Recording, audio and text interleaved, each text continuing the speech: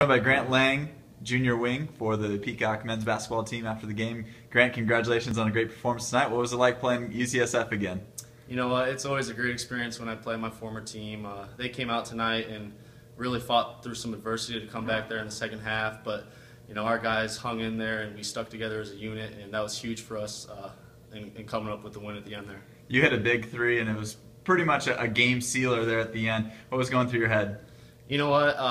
I was just kind of in the flow of the offense, and I saw Jordan sky up for that rebound. That was tremendous effort on his part, and I saw that he made eye contact with me, so I, prematurely threw my head, decided I was going to fire it as soon as I caught it.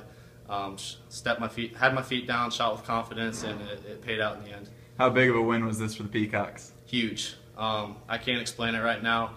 The biggest thing that I'm impressed with right now is just how we never gave up. Having a 22-point lead, I believe it was, and actually losing that lead, and then to stay together as a unit and fight till the end for that win was huge for us, and it builds a lot of character moving forward in the season. Thank you. Congratulations. Thank you.